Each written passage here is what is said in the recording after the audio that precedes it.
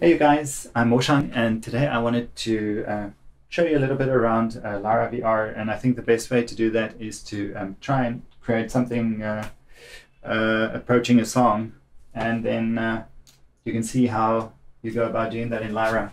And as you'll probably discover as well, it's a little bit different from what you might be used to if you've made music elsewhere. If you've never made music before, the place that I suggest you start is with one of these controllers, and the one that I have in mind is this guy called the AutoPlayer. So keep in mind that in Lyra at this point with a Vive you only have these two mallets, so it's really hard to play chords. What you could do is, I guess, arrange notes close enough together that when you strike them they're all rings sympathetically. That works. But this is really what the AutoPlayer is for, to let you play chords. So I'm going to get a synthesizer sound here. Let me bring this start node. These start nodes are where your sequence starts, and you can create as many of them as you like. So you can use these to actually arrange your space if you want to move one looping section a bit further away. Then create a new start node for it, and then you don't have lines running through your composition. So more square waves. Okay, I'm gonna. By the way, you can close this menu in world. The actual menu never disappears; it's always in world. But you can close the bulk of it by hitting. So right now we're on the library, and then triggering on the library again will close it. So it's out of your way. So what the AutoPlayer does is it creates chords. So if I play C, for example, it will change the pitches of these nodes to the ones that fit in the scale. So here, for example, C, D minor, A minor, F, okay, back to C. And right now for our song that we want to create now, I'm going to change it to a different key, because otherwise we always work in the key of C and it gets a bit repetitive. So right now we're going to be in the key of E, and you will have noticed that all these other chord names have changed as well to be related to the root key of E. So the root key is the one with a circle around it. There we go. So now we're in the key of E, and you can hear, I'm on chord mode now. You can switch to strum mode, which is more like a guitar. You can set the speed of that strum over here on the LCD display. So let's make it a bit shorter. Oops, it wrapped around. So it's much faster. Or the other extreme is here, which is really slow. But that's not synced to the tempo in any way. To sync to the tempo, you will want to be in the arpeggiator mode. And right now you don't hear it because the arpeggiator mode only works when the sequencer is running. Okay, so we have our AutoPlayer set up. Let me bring in an audio loop to use as a drum backing. So let me find something that will sound nice in this case. This is in your loop masters folder. So you have the loop masters folder, that is audio loops that loop masters provided us with, and that comes with Lyra. And then in your Lyra folder is where you find recordings that you make here on the help menu. They go sit here. So let's find a drum loop. Let's have a look. Here we go. Oh, kind of a straight rock kind of a beat, like that. The tempo on this, let's see, was 115. I can see it up here on the name, 115. So I need to set the sequencer, the Lyra sequencer, to that same tempo. So I'll change the BPM to 115 as well. And that means that the arpeggiator will be in sync with this drum loop. By the way, to start and stop a drum loop, tap once to start, tap again to stop. And if you want to re-trigger, you tap it with the trigger held down. So start it, hold the trigger, and your re-trigger. Stop it. And now to start it in sync with the sequencer, I want to link it up. Let me show you a quick way, by the way, to link stuff up. if you have a start node, well, it doesn't work for the nodes because the nodes can go either direction, and if you were to do this, you wouldn't know which direction you're meant to go, but start nodes only go out. So you can take a start node and just touch it to the node that you want to link it to. So now when I play the sequencer, you will hear the AutoPlayer, the arpeggiator playing in sync with that drum loop. Okay.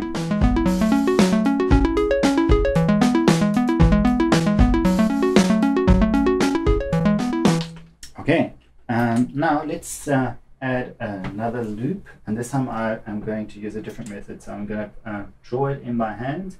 Let's take this, say this marimba sound, and I'm going to first edit on it to change our key to the key. I believe we were in the key of E. That's right, so key of E. So I'm going to change here in the edit mode. I'll go to key, and I swipe up and down to get to the correct key. So I was in C, so I should swipe up to E.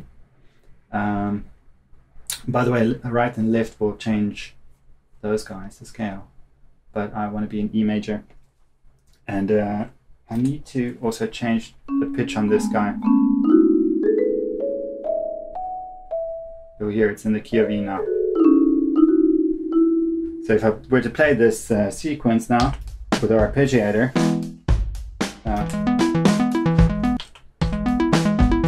and I change the pitch on this, you'll hear that it's in sync and in the same key.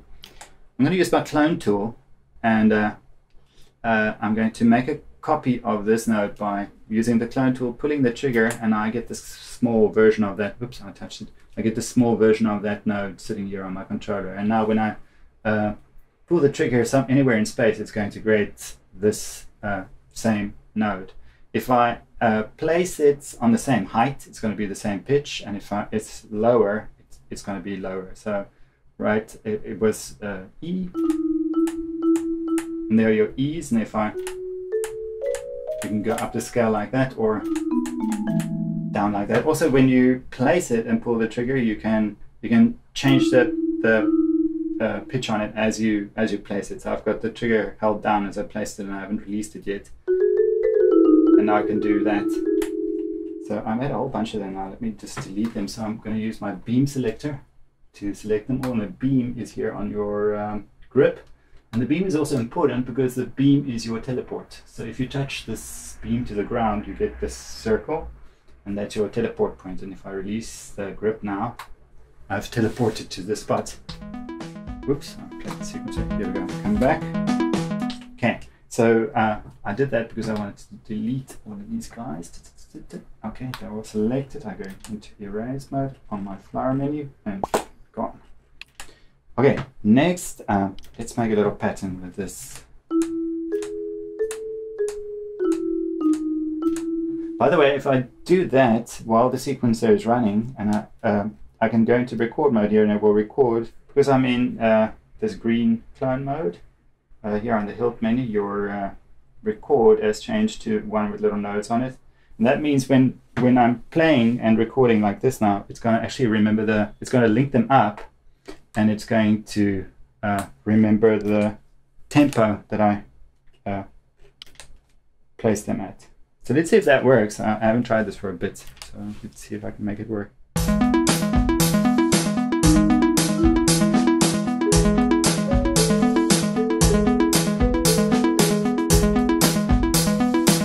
So let's see if that worked.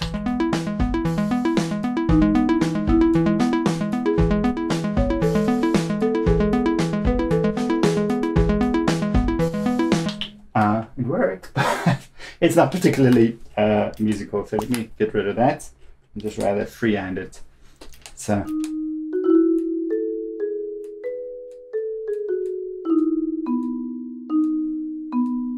okay, that should work. Let me link them all up. Link mode is over here, the pink one, and just hold the trigger down and touch through them, and it will create the links for you. Oh, I missed one. You can delete the link, by the way, like that. And let's get this one too, and delete this one. Let's hear what we got.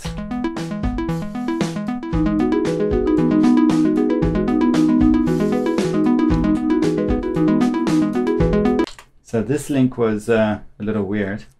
It's 1 bar long, so let's just slide it down to 0 so it will start immediately. I'm not really a fan of what I'm hearing, so that's better. Start on the right pitch there. So one thing that I really like to do in Lyra is I have these patterns that are not exactly they don't make a neat bar. So what I mean by that is if I were to delete those and just make, say, 4, it will repeat around and the same notes will always fall on the same steps in the, you know, on the loop, on the beat that I get from the loop. So the way that you can get away from that is by making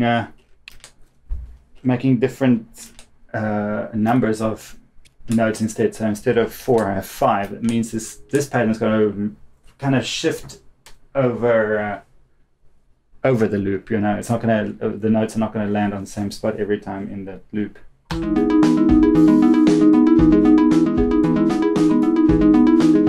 Yeah, so something that you can keep in mind as you experiment. So let me link this back in. I wonder if I ended up with... Okay, so another thing that we can do with this is we can actually record the audio. Let's give this song a name so that when we record audio, it will record the name of the song and it won't just say untitled. So to do that, I'm going to save the song. It suggested a name of South, right? You can randomize the name there. Oh, I still have this camera soloed. Here we go. Off, no solo. Soloed, so you can see this for a second. Okay, so you can see the name there, and you can pick random names by just picking a randomized name again. So here we have the stupidity of surprising. How about don't carry her now, or transvest, or strength in December, or misery to the 10th. Don't know her now. How she sounds. Let's go with how she sounds for now. That's the name of our song. I'm going to save it. So now when I record audio, it's going to record the audio under that title, how she sounds. And what I'm doing now is just taking out these nodes because I don't actually want to hear it while I record that. So I'm going to mute. I've muted all but this loop. So now I've switched to the move tool, and now when I record it will be, you don't see the nodes on there. Now it's going to record audio. So let me do that.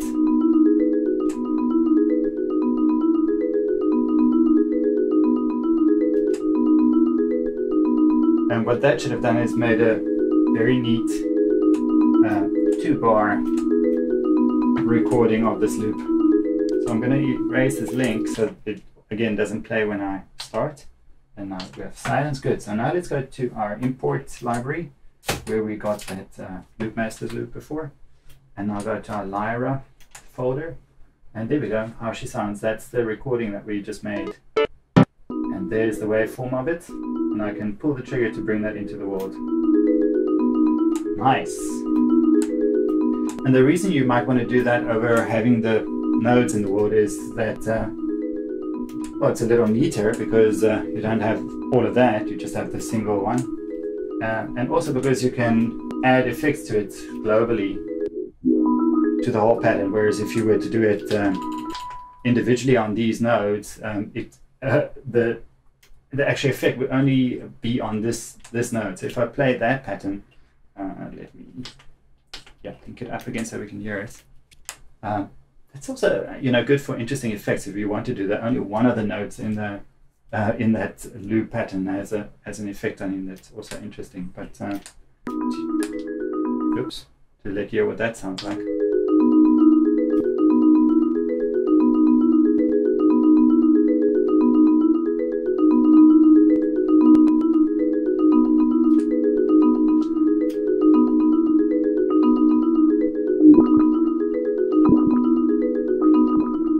as opposed to this one where I made the audio loop now and applied an effect, and now you hear it on the whole pattern because it's an audio loop.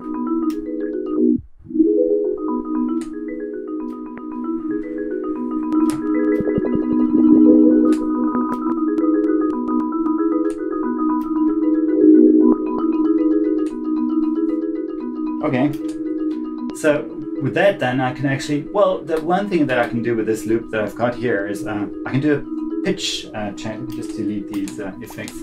I can do a pitch change on all of these nodes so that I have two related patterns but that are not the same. So let me play this. Oops, let me link this guy so we can hear them both at the same time. Link it like this.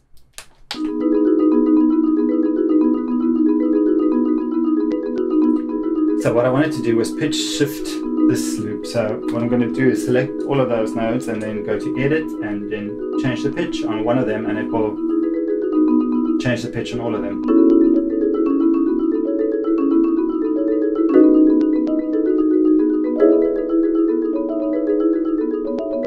Oh, you know what I think will be nice is if we alternate these different pitches. So let me make another copy of this like that. I selected them all, and then with the clone tool I made a copy. And let me just not play this one for a second and rather link this one up and change the pitch on it.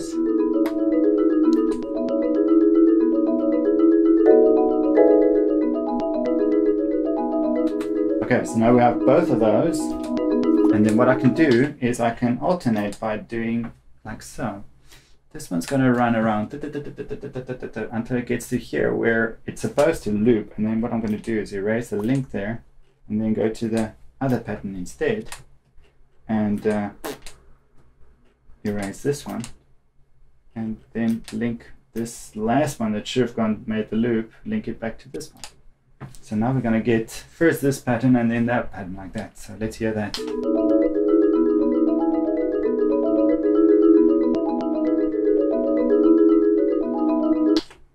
Pretty, I think. So let's switch our unmute our loop that we had here, the drum loop, and let's also put our notes back in the AutoPlayer and play.